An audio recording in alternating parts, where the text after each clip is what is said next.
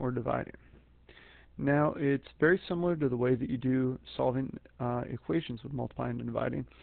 And you solve, like I said, the same way by doing the same operation to both sides, just like we always do. The one major difference is when you need to multiply or divide by a negative number, then the direction of the inequalities reverses.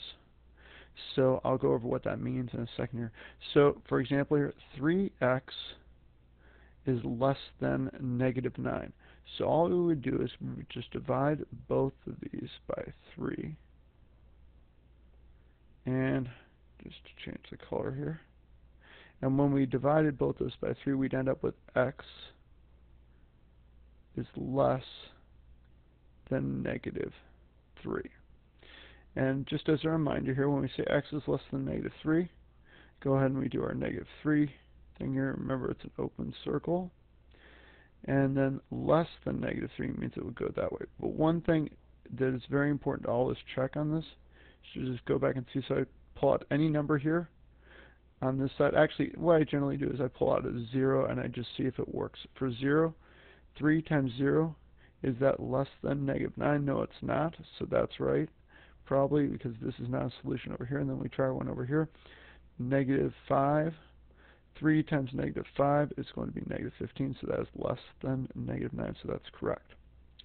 Now here, very similar, same sort of thing. The only thing that is different is that we are now going to be dividing by a negative number. So we have to divide this, not by 3, but by negative 3.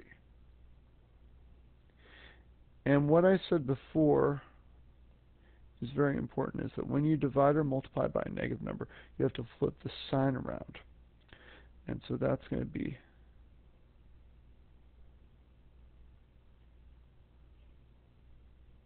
so it's now x is going to be greater than 3. So remember, we're dividing by negative 3 instead, so that's why the problem is different. So again, we go ahead and we draw our number here, draw a little circle there, and it's greater than 3.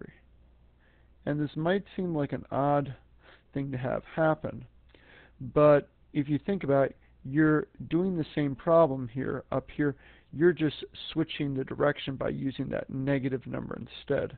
So it's kind of like you're doing the opposite and flipping it over and flipping the direction.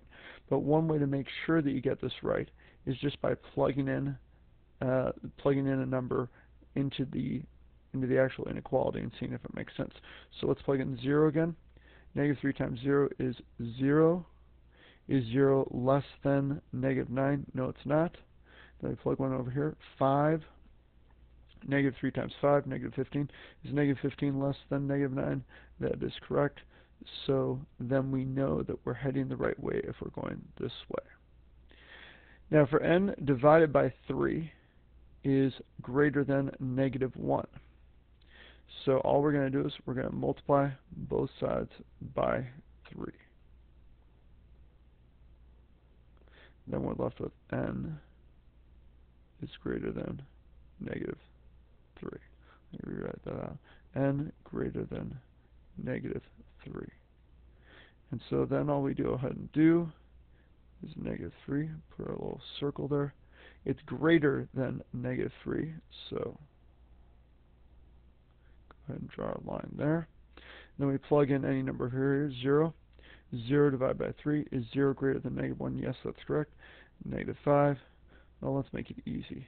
Why don't we go ahead and say negative 6, because negative 6 will be over here. Negative 6 divided by 3, that's going to be negative 2. Negative 2 is not greater than negative 1. So we know we've got this going in the right way. Now, one slight change here. I want to make this so that this is going to be a negative number. So p divided by negative 2 is greater than 2.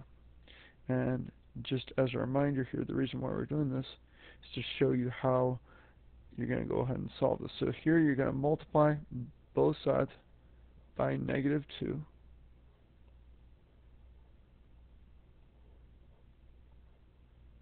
When you do that, as I said before, first of all you get rid of this, so it's just now going to be p.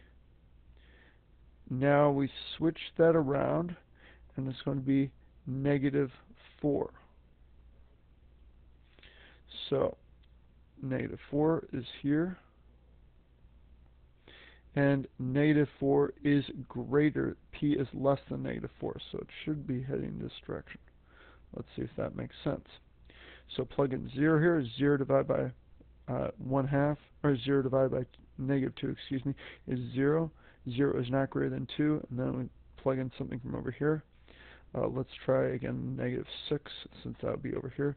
Negative 6 divided by negative 2 is going to be 3. That is greater than negative 2. It's really important to check those answers and inequalities just to make sure that you got the arrows going in the right way. The dots are easy. Remember, if this was a problem like this, then I would have to color in that dot, because it would then be p divided by negative 2 is greater than or equal to 2. And that's all there is to solving inequalities by multiplying and dividing.